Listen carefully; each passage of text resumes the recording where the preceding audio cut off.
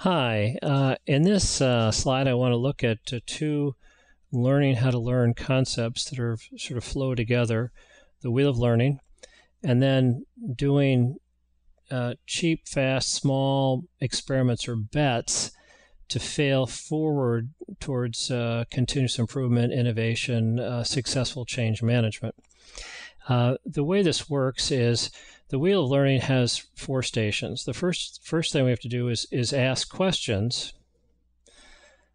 And the questions can come from good natural curiosity, and it can come from their problems to solve. It could come from greed. In other words, you know what? I'm not happy being where I am. I want to get ahead in life. I want to make more money. I want to be, a good provider. My kids go to college, and I need to make a lot more money to do that type of thing. So, some people just have a high level of curiosity and intellectual insight and ambition. So they see a lot more problems, and other people just don't see so many at all. They're just happy to just kind of, watch the grass grow. So it's not everybody's natural aptitude or attitude to ask a lot of questions. And then the second thing is once we ask a question, we don't know. There are obviously a lot of things you can Google and get the answer, but if it involves innovation, we're always blazing new trails. And so we have to come up with a theory. We say, well, I have a theory or two, but that's all it is until we kind of go do some more research to very quickly find out that somebody already thought of that and disproved it, or it does work, and that's a path we can, run down a bit. But pretty quickly what will happen is we'll run into places where it's like, well, there doesn't seem to be anybody who's done this before or done it the way we've done it or made it fit this particular context. So how will we know whether it's going to work or not? And the answer is, well, we have to do so. We have to try something. We have to do a little experiment, make a little small bet. What if we just called our two most important customers that are the most friendly, progressive, open-minded kind of guys and said, I got an idea.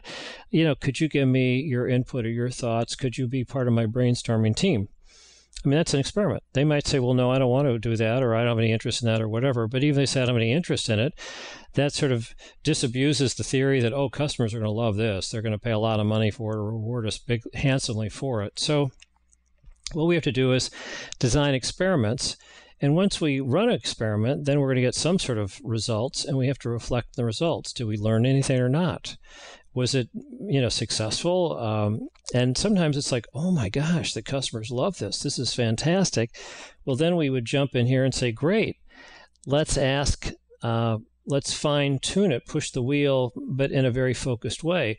Why do they love it exactly? And what would we do to make it perfect, just, tuned for them? Well, I have a theory, so let's go ask them some more, try some experiments and so forth. So we start to create a new product, if you will, and something that's scalable and something that can be sold to many customers. And there it is. That's the source of a new platform for wealth. But a lot of times it's like, we did this experiment. I'm not sure what we can conclude. And that would be suggesting that we actually designed a bad experiment, because we want to make sure that this experiment's designed so that if it fails or succeeds, we're able to pinpoint why it did and learn from that. So we may just say, well, you know what, we might have asked the wrong question to begin with, or we weren't even looking at a problem. We were looking at a symptom. What is the root cause, down here, the root cause of this symptom? And that's what we really need to start asking questions about and coming up with theories, and around we go. Now, this brings up the sub-issue of, great, well, that's good, but a couple things. What are good questions? Are we really dealing with symptoms or root causes? When we come up with theories, we could dive a little deeper in that category. When it comes to experiments, I've put a little subset of things here, which is when I ask people, what's the definition of a good experiment? People usually say it's one that you learn from. And they kind of presuppose that these other things are going on. But if you're going to learn from it, you have to, first of all, plan it. Then you've got to actually do it. And a lot of people don't do it for fear or cost or whatever. So if we plan a really good experiment and we design it very frugally, fast and cheap and simple, and it's only got one or two moving parts so that if it doesn't work, we know which part caused the problem, then we can learn. And then ideally, we might actually, make this iterative and go back and do it again smarter, which sort of also reflects the circle that we have in the wheel of learning, because what we learn, we'd say, we're back here at question one. Well, what did we learn? What did we learn? So what will we do next time to make it a better experiment? Well, let's just redesign the experiment. Let's do it, and so forth. So these ideas of pushing the wheel of learning to zero in on well-designed experiments, to then, this is a big concept here, failing forward.